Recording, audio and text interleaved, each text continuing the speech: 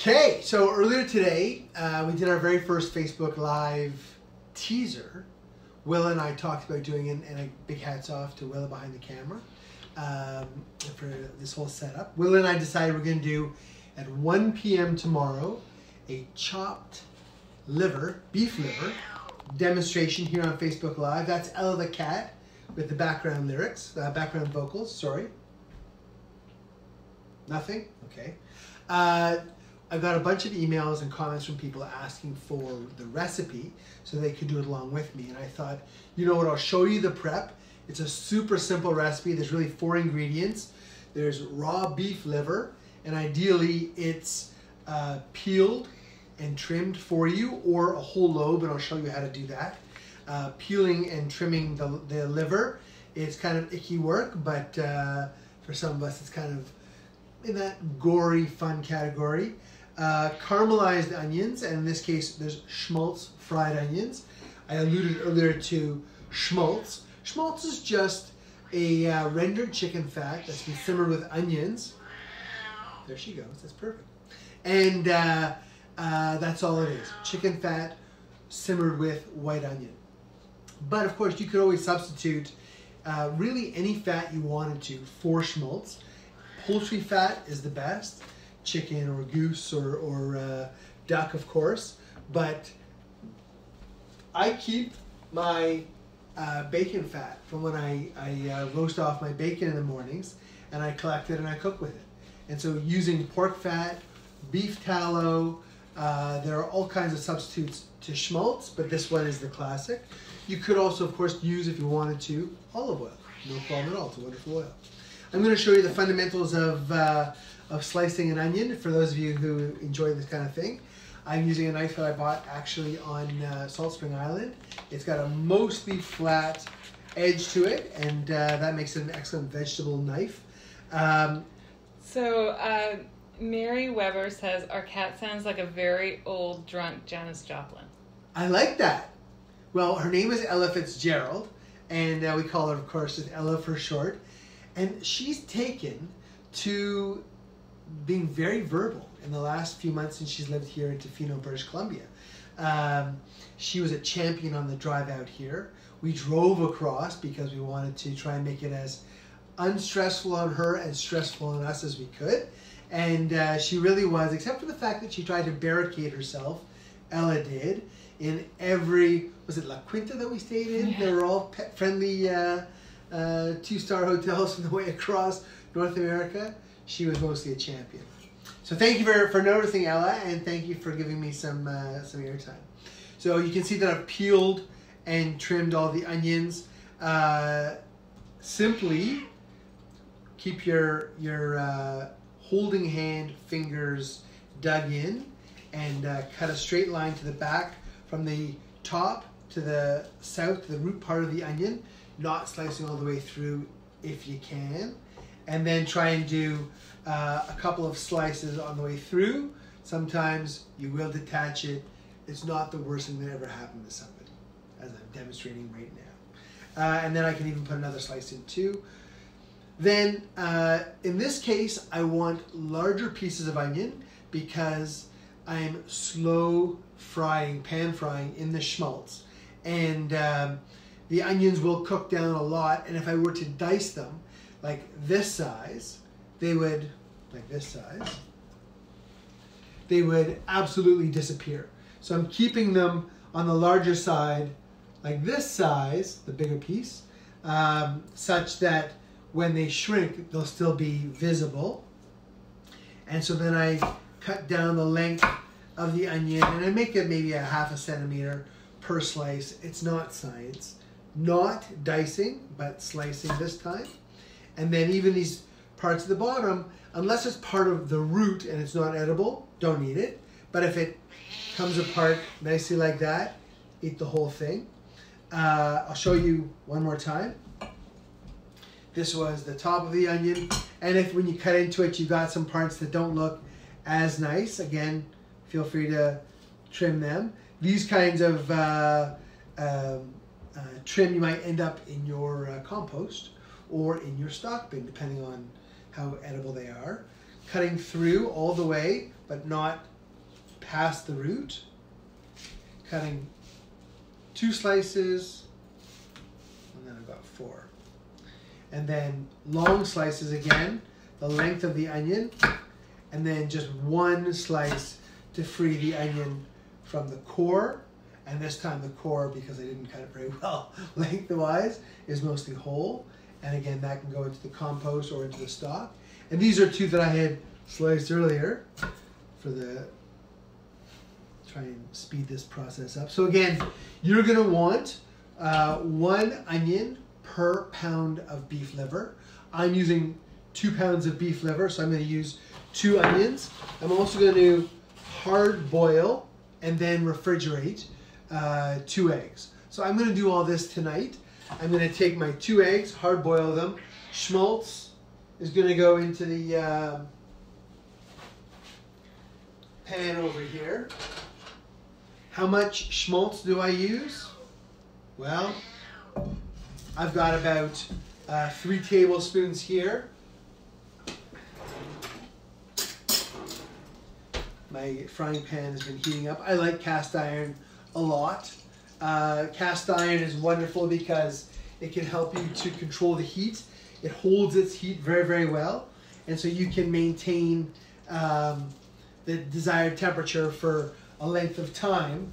And that's what schmaltz fried onions really require, is time and patience. So I'm going to do all that tonight. I don't think I separated this one properly. So Sid Lieberman says he's heard if you keep a spoon in your mouth while chopping onions, your eyes won't tear up. So I've heard, thanks Sid, I've heard every different combination of tricks that you won't cry when you're cutting an onion. Frankly, I don't think anything works. I remember in the restaurant when the guys would be in Letka mode, and we would have literal 50 bags of onions that were going to go through the chopping machine, and it's like a cloud of onion gas, and you can't help but tear up. Even people who would work with the onions constantly, a spoon in your mouth, a pin in your mouth. I mean, you know what works is goggles, because then the acid doesn't get at your eyes. But beyond goggles, I don't know anything that actually works like that. I've got the onions on medium. I would even lower them to like a 3. And you don't want to fuss with them as much as you can, because when they stay in the pan, especially in a cast iron pan like this, and are not fussed with, they'll get really nice and golden brown. Try not to move into the char territory, of course, but you want really nice fried golden onions in this beautiful schmaltz. I've been saving this for a few weeks, and this is a perfect occasion to share it. Lisa Ahe said that she was just recently singing the praises of schmaltz. You know, I actually have a book by Michael Ruhlman called Schmaltz. And thank you very much, Lisa, for tuning in. This is my mother's recipe for chopped liver that I've promised to finish tomorrow on Facebook Live, 1 p.m. Pacific time.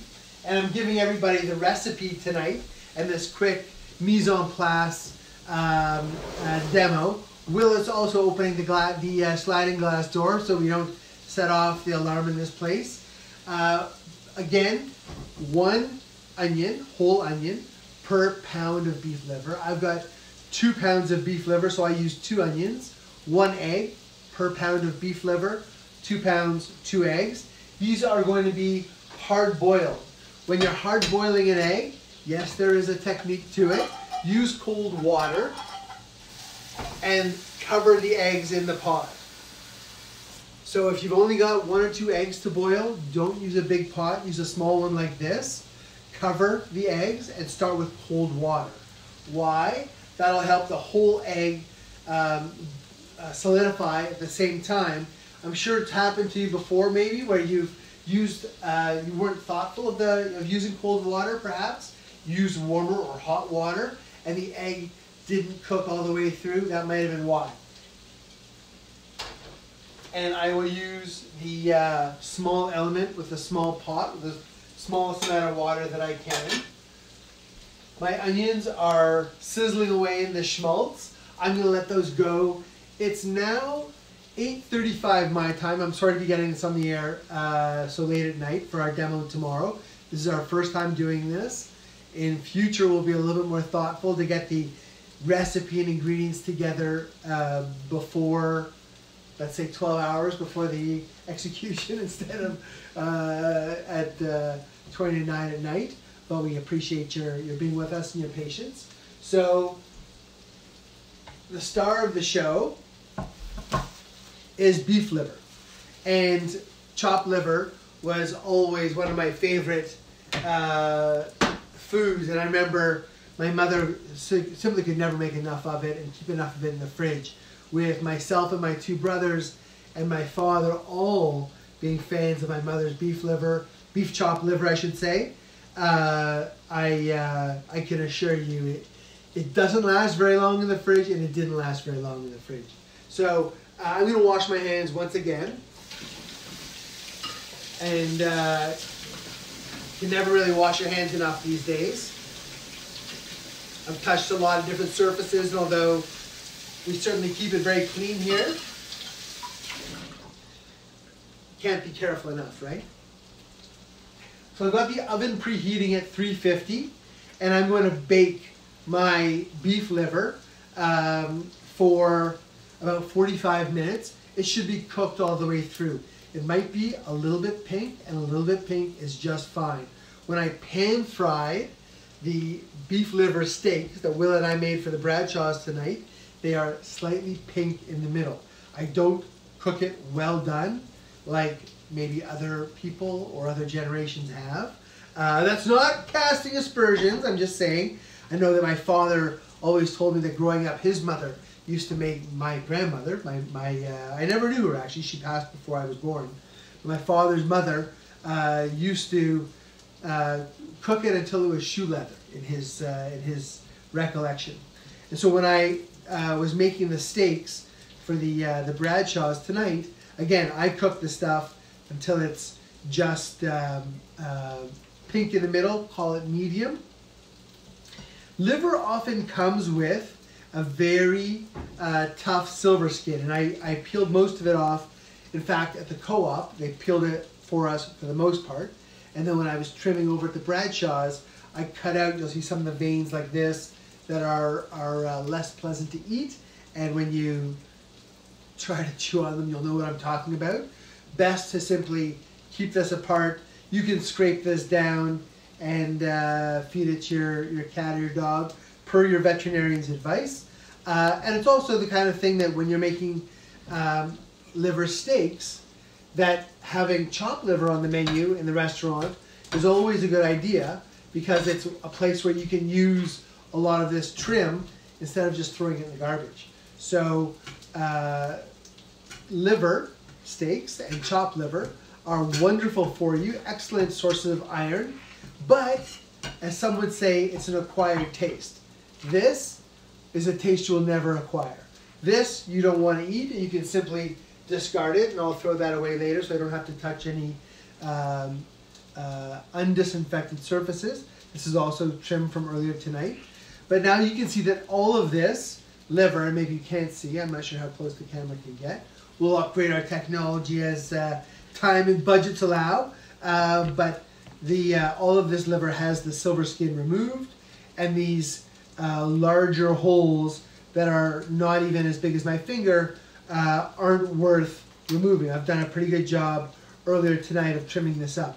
So what I'm going to do now is bake off my beef liver that's now been skinned and trimmed, and I'm going to wash my hands one more time. Working with liver, should I wait till the water's off? Yeah.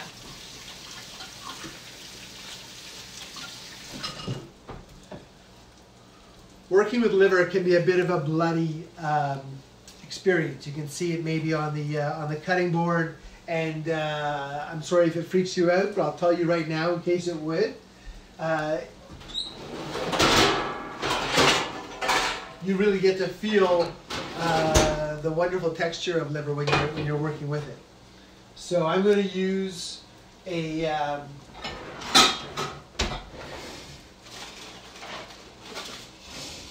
you can use one of those silicone baking mats if you wish.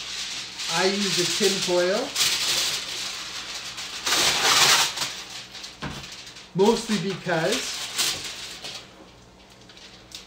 this silicone cookie sheet has been cleaned with a scrub brush, so it's not food safe any longer. And I would rather use the shiny side or matte side? Shiny side. One of the important sides of the tin foil. And then I season salt and pepper on the beef liver. Quite generous. What can I say? I'm a generous guy. Fresh pepper.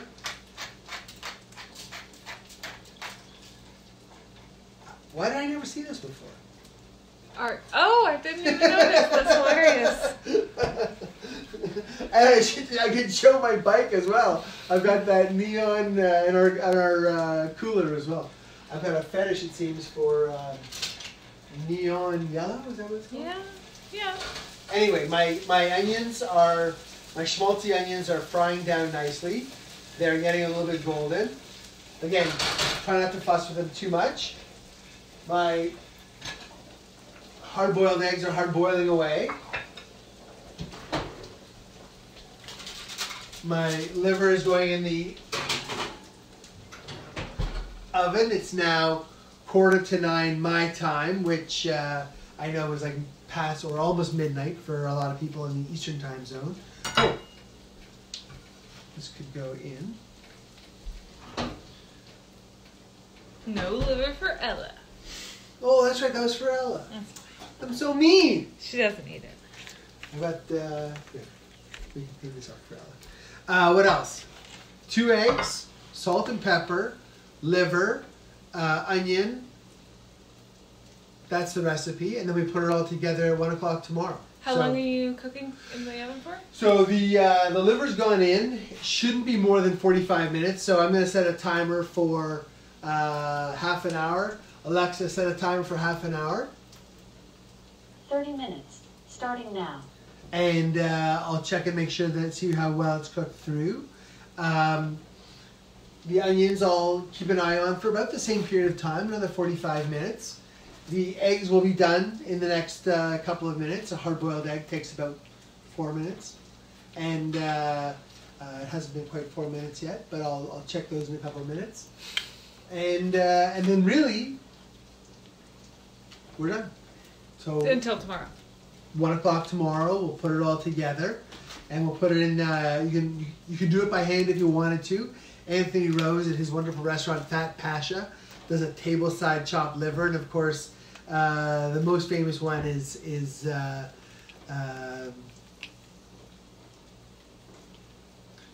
Why am I? Where? I don't know. I don't know which one you're talking. Are you talking about the Sammy's? Sammy's. Thank you. Sammy's Romanian. Yeah, oh my God! I almost whiffed on Sammy's. My father brought me to Sammy's when I was 18 years old, and I probably ate more in that restaurant than I've ever eaten in my life. And my father and I are literally bursting in our seats, and the server comes over, a very charming guy, and he says, "Did you save any room for chocolate pudding?" And we're like, "It's homemade, isn't it?" I brought it in the cab from my mother's place in Brooklyn tonight. It's made by my own mother and her illegal kitchen in Brooklyn. It's a family recipe. Amazing.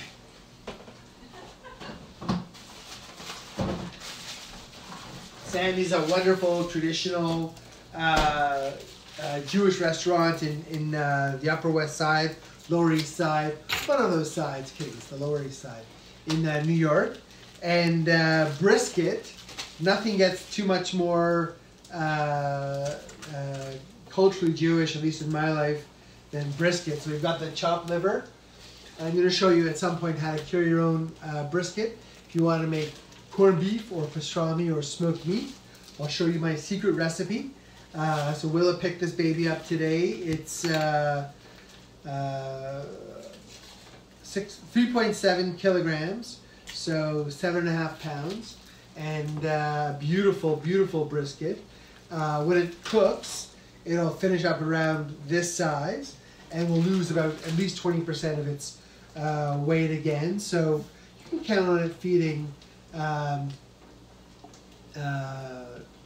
7 people, 8 people, depending on what else you're feeding them, and it freezes really well too. So 1 o'clock tomorrow, Pacific Standard Time, 1 boiled egg for 1 pound of beef liver, 1 onion, a few tablespoons of schmaltz, and if you don't have schmaltz, any fat will do. You can substitute oil as well if you wanted to, and salt and pepper. Yeah. 1 p.m.